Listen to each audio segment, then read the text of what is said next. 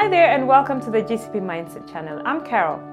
This is our part 2 of the video of safety monitoring, this time on medical device studies. When running clinical investigations on medical devices, safety of the patients is a priority and a requirement by regulations. In this video, we'll go over the responsibilities of a sponsor and the investigator in safety reporting in the EU for medical devices not bearing the CE mark or those with CE mark but tested outside of their intended purpose in a clinical investigation.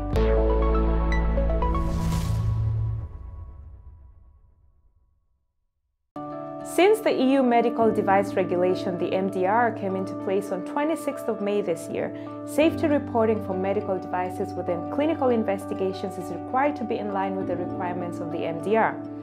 This is supposed to be done now via the UDAMED web form once it will be available and fully functional. Until then, the summary tabular format, that's the summary safety reporting form, still needs to be used in accordance with the guideline from the MDCG guidance. The reporting form is study-specific and covers only a given clinical investigation defined by a distinct clinical investigation plan. Let's start with the responsibilities of the investigator.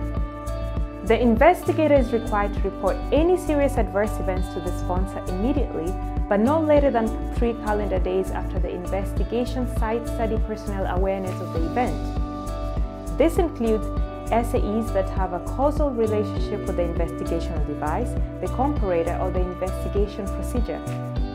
Secondly, any device deficiency that might have led to a serious adverse event if appropriate action had not been taken, intervention had not occurred, or circumstances had been less fortunate. Let's now look at the sponsor's responsibility in safety reporting. The sponsor is required to implement and maintain a system to ensure that reporting of the reportable events will be performed in a timely manner. The sponsor is also required to report all serious adverse device effects or SADEs and device deficiencies that might have led to an SAE to all national competent authorities where the clinical investigation is authorized to start as follows.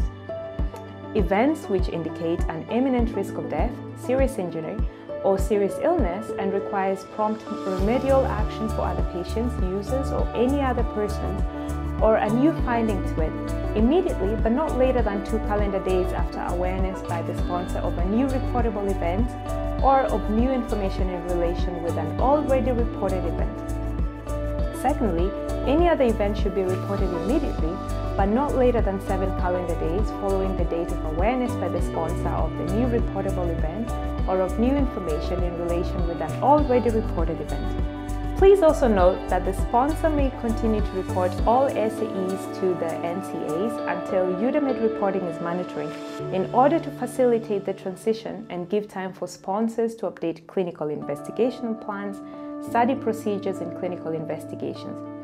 But this only applies to studies which have started to be conducted prior to 26th of May 2021. We hope this simplified safety reporting responsibilities whether you're running a clinical trial or an investigation. Still looking for guidance? Our vigilance team will be happy to advise you. Use one of the links below to get in touch. Stay safe. Goodbye. Hey there! Don't forget, like and subscribe, but most importantly, click that bell so you never miss another video.